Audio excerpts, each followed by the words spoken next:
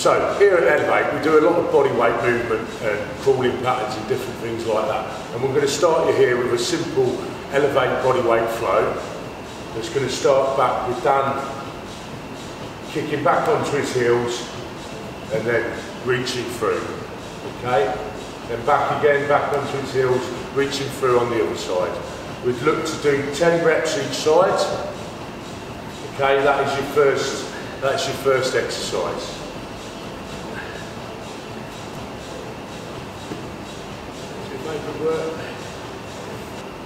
Then your progression from that exercise is back onto your heels, step through and kick through with the opposite leg.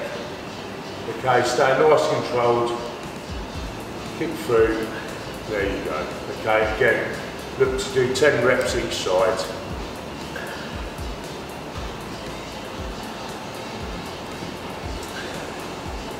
Your third progression from that is jump through and kick. Okay? You're nice and light on your feet.